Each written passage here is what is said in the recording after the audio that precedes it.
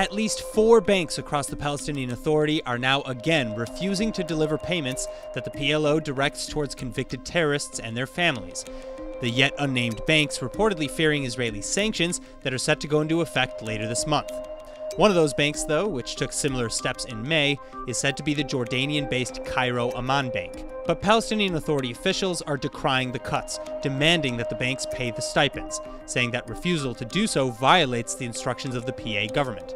The Palestinian Authority shells out tens of millions of dollars every year to convicted terrorists and their families as part of the so-called pay-for-slay policy.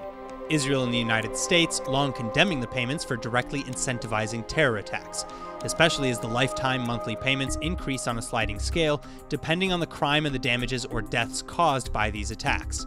Also, in addition to sanctions against banks in Judea and Samaria, both Israel and the US have also passed heavy sanctions on taxes and aid packages intended for the PA. Israel withholding tax returns that are collected on behalf of Ramallah equal to the amount that the PA pays under this policy. Ramallah vows to continue these payments, though, calling them a form of social welfare, and preferring instead to cut salaries of PA officials and bear the brunt of near financial collapse. Now, in other news, Israeli annexation plans that were supposed to start July 1 have since been stalled, yet members of the international community are still condemning the proposal. United States Democrats now introducing a bill that would ban United States defense assistance to Israel for being used on expanding Israeli borders under President Trump's Peace to Prosperity outline.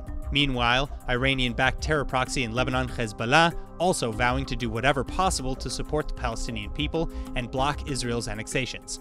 With such dangers in mind, then, AIPAC is vehemently opposing the Democrats' bill, writing that it would be dangerous to weaken Israel's defenses in the face of today's, quote, unprecedented threats.